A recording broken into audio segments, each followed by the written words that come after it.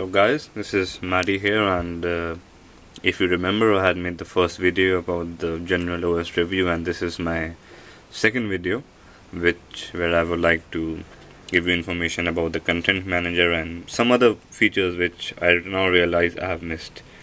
So one of the things which I forgot to show you was how to lock the screen, right? Because it's a touchscreen device, so locking the screen, you just need to press this power button and the screen will be locked, and to unlock the screen the procedure is the same, and the screen can be just unlocked by swapping, and again we get back to the main screen. So now you might be wondering that what is the procedure to transfer your data from your Vita to your PC or vice versa, or even to a PS3. So I would like to show you this charger cum transfer device which can be used for both the purposes, and as of now I would like to show you how it can be used as a charger. So let me keep my camera.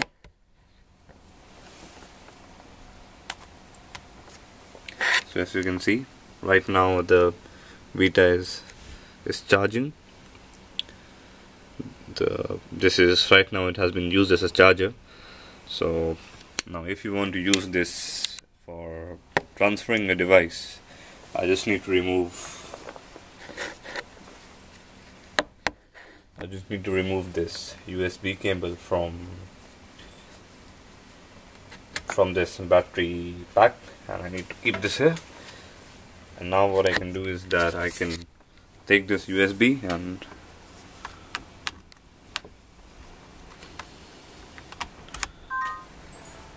put it inside, and as you can see, my PC is showing the message that the PS Vita system is now connected. So now I can just go to the content manager and I can push this start button. This will give me the option immediately of copying the contents, of backup and restoring. So I want to transfer the contents from PC to PS Vita. So as you can see, I'm going to the music. So now this will search my suggested directory or suggested folder in my PC using the software. As you can see, this is a list of songs which I have, and if I want to copy, I can select any one of them, or I can select all and I can press this copy. And similarly I can do the same for, say, something like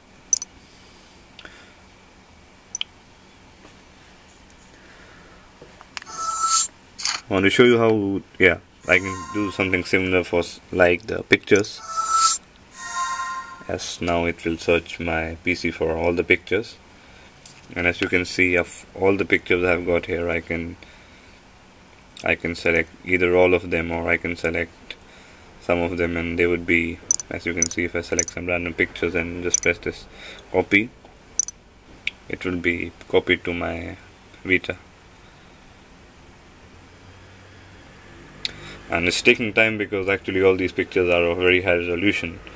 These are taken not by this cam in which I am making the video, it's taken by DSLR, so they are approximately 6 to 7 MB, so it's taking some time, and it will be done in some time. Yep, it's done now, and I can press this home screen, and now it's time. I can view the pictures, and to view the pictures I can just go to this photos option,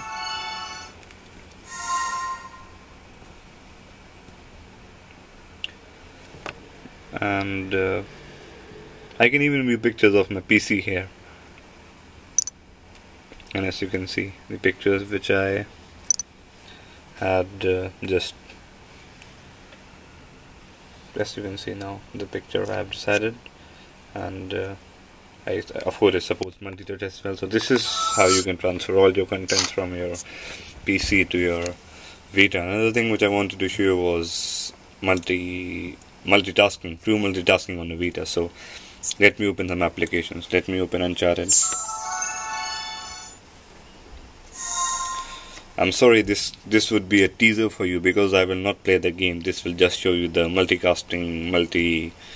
not multicasting. I mean to say, this will show you the true multi-programming or the multitasking abilities of the Vita. So So as you can see, the game is loading right now. So right now this means that the game is definitely running, right? And let me start. As you can see, the game is running. So I will not start the game right now. I will just. So now let me open another application. Let me open music, and let me open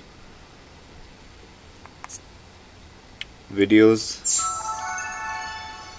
and let me open something like, say, the browser. So as you can see, I've got 4 applications running here fully.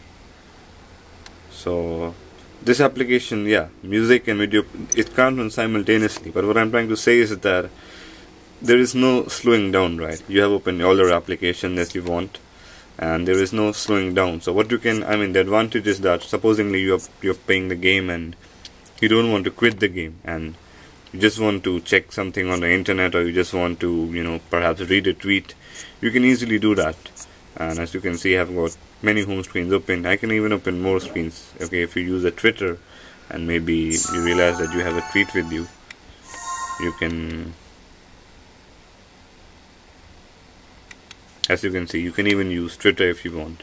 So as you can see, I've got so many applications running, alongside the game as well, and I can close them all through the simple swap function. And now we are back to the home screen. So this is really multitasking to the best, where I can use multitasking fully. And as of now, this Uncharted is not supporting multiplayer, so I can't use internet while the game is running, because this is a single player game. But as the multiplayer games will develop, which will use internet, so then I can even open Uncharted, and I can perhaps simultaneously browse the internet. So this is just an indication of how strong this processor is really. And I guess that would be all.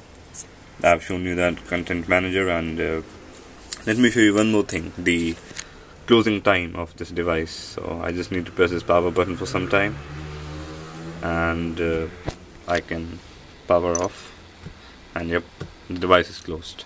So very smooth, very fast. My PC is giving me the message that the content manager has been disconnected. So smooth device, fast, and again, thanks for watching. And the third video, which is the gaming performance of some of the games which I have, is coming really soon, and I would like to thank all of you for watching this video. Comment, like, subscribe, and hope to see you all soon again.